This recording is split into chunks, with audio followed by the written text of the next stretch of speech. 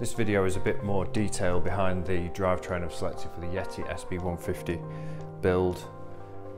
I've got Next R carbon cranks, XTR 12-speed cassette, rear mech, chain, KMC quick link, and Hope push fit bottom bracket. So let's open these boxes up and go through each component. So first piece of the puzzle is the Hope PF41 stainless steel bearings. These are push fit into the frame and allow me to run the Next R Raceface cranks with 30mm axle. So Raceface Next R cranks, I actually picked these up on eBay second hand.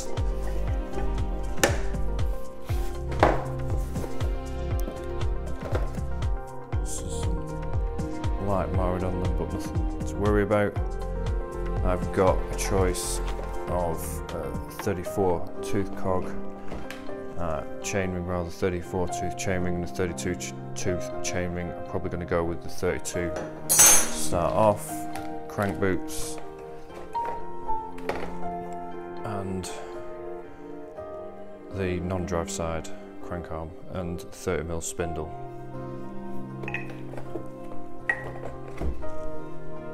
Next up is the XTR 12-speed cassette.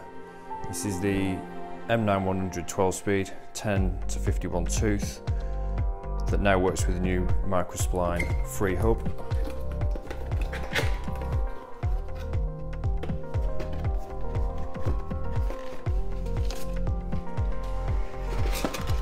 There it is. It's a huge thing.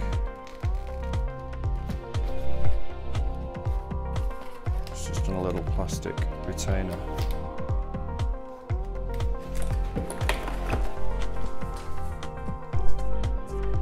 So XTR 12-speed rear mech. There's a number of different rear mechs.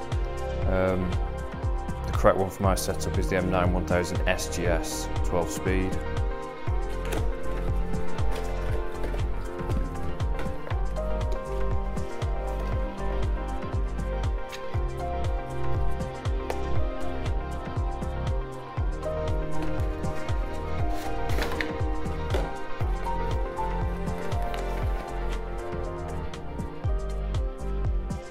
Really nice.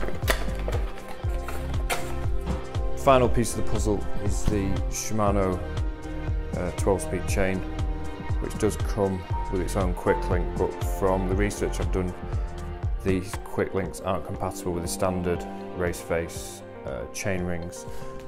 So I've got a couple of KMC 12-speed quick links which do work apparently. No, Raceface and Wolftooth are currently